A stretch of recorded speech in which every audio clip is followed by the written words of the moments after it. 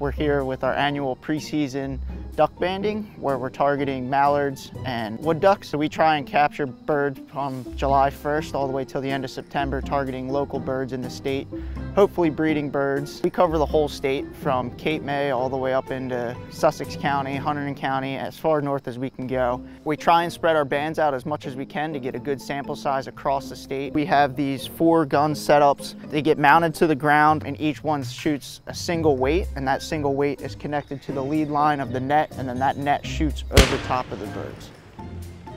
Once we catch the birds, we have a few individuals run up to the net, secure the net, making sure all the birds are safe and out of harm's way. If they're already banded, we record the band number on a data sheet, and then we enter that into the BBL portal. And then any birds unbanded, we'll make sure they're natural wild birds, uninjured, and we will put a metal band on their leg.